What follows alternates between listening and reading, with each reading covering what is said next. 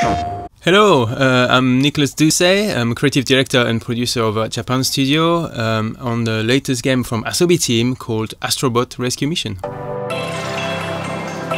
Astro is the hero of this story and he's the captain of a spaceship which is full of these adorable robots.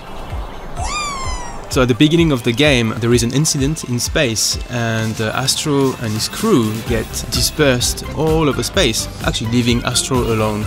And that's when you and him become a team and together go on a rescue mission to retrieve all of Astro's crew. In VR, you exist as a human being, and so we are making sure that as well as controlling Astro, there are lots of ways for you to interact with the environment. You can headbutt parts of the scenery to create a path for Astro to progress. The DualShock 4 also becomes a host of gadgets that the VR player can use to help Astro. For example, you can shoot shuriken. Using the shuriken you can cut bamboo forest, you can burst enemies, but you can also plant the shuriken into tatamis to create platforms for Astro to jump on. You also have a role in this game, as well as controlling the character. We are creating all of these first-person interactions. And it is this kind of combination of both types of interactions that make Astrobot quite unique. One of the big moments in the game is when you get to run along the arm of this giant robot. And these kind of moments are really powerful in VR because of the sheer scale of these characters.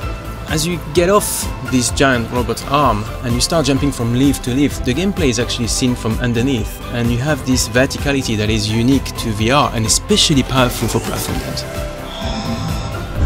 Boss fights in action games are always like a really big important moment. There is this gorilla on top of a building and it is a combination of jumping and punching, but also using the gadgets as a complement for you and Astro to work as a team to defeat these massive beasts. We're really thankful to all the fans who've been supporting us over the months to create this game. We hope that you're going to enjoy playing Astrobot as much as we've enjoyed making it.